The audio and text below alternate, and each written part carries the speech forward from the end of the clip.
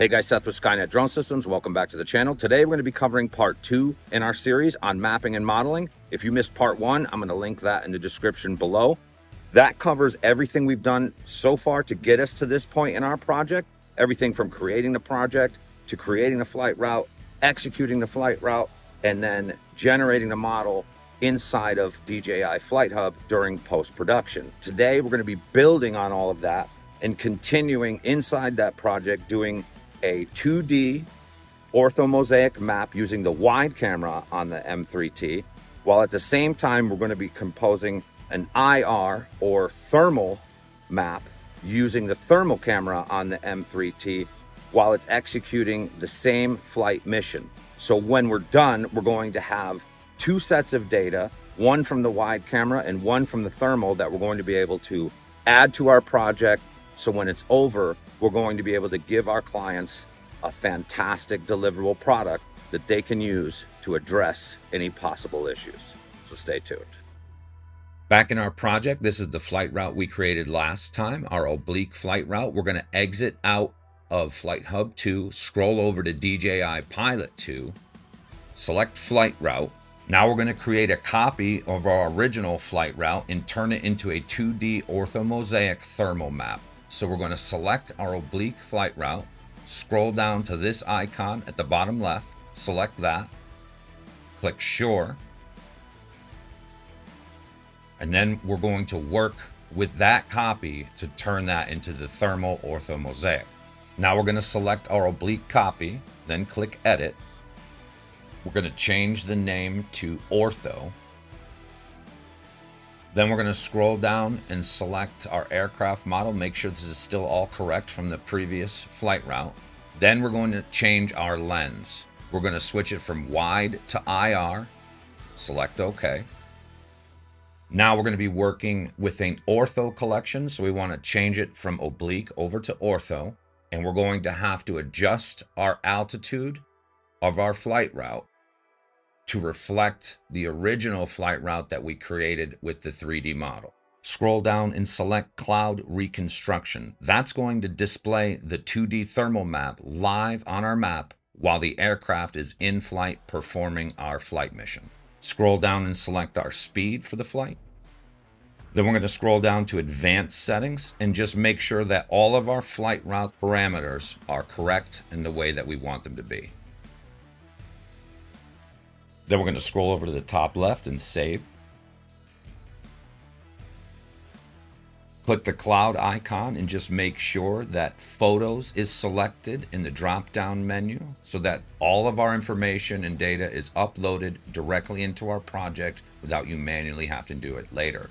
Then select your ortho, click that, go through your pre-flight checks, select Next.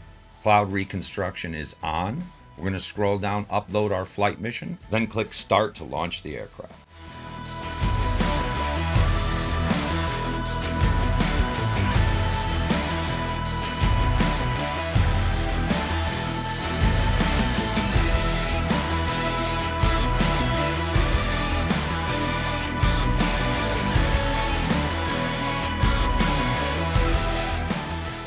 Green area that's being filled in is the live thermal map that's being uploaded into the project that anybody with access can view immediately while the aircraft is in flight.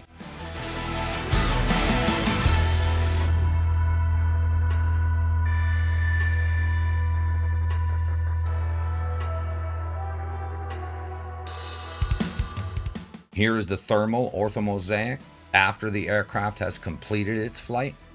Now we're going to go back into our flight route and change the lens on the camera and take a wide orthomosaic of the exact same area.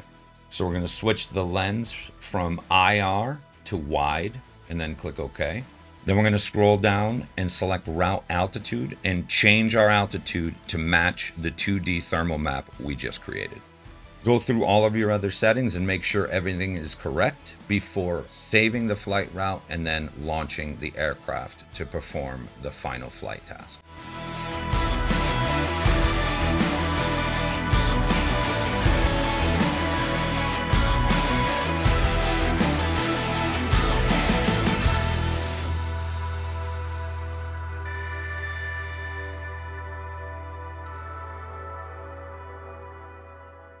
Now that the aircraft is landed, we're going to go back into our project, and then we're going to scroll down to the left-hand side where it says Media Files, and then we're going to go to our M3T file and select our church ortho route, select File Name, and then Start Mapping.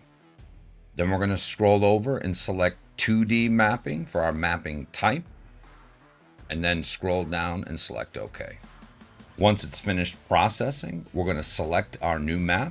Scrolling down, you're going to see our 2D orthomosaic, our 3D model, as well as our thermal orthomosaic, and then we're going to overlay the two orthomosaics we just made directly onto the map. Exit out of this screen and then scroll over to the left-hand side to our map models. We're going to select that, and then we're going to be able to choose which models or maps we want displayed. For this, we're only going to be working with the orthomosaics we just made. We're going to click on this icon for our model library, and then we're going to select our 2D orthomosaic. Then we're going to click the compare icon to overlay both of those orthomosaics on the map. Using the menu on the lower right hand side and this slider, we're going to be able to compare the thermal orthomosaic to the wide orthomosaic directly on the map. This is going to allow us to use the thermal imaging to identify any problem areas, and then the orthomosaic with the wide lens to be able to determine its exact location on the structure.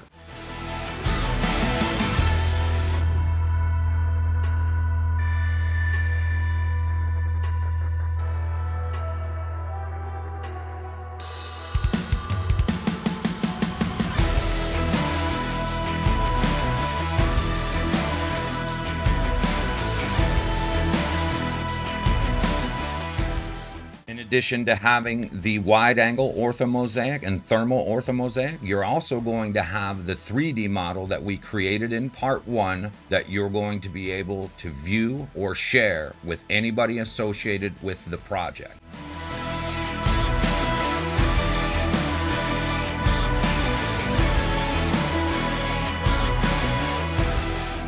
You can also hide this model and scroll over and select 2D to view the two-dimensional ortho or the thermal orthomosaic that you've just created. This is a different flight mission I performed at the same structure using another selection from the color palette menu.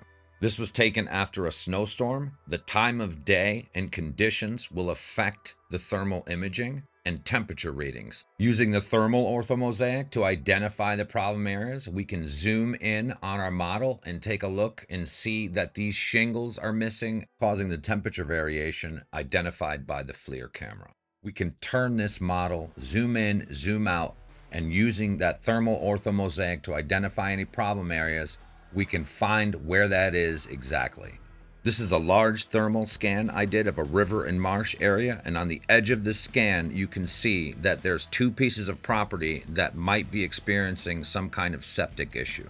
Using a combination of the thermal and wide lenses, you can locate and identify any potential problems.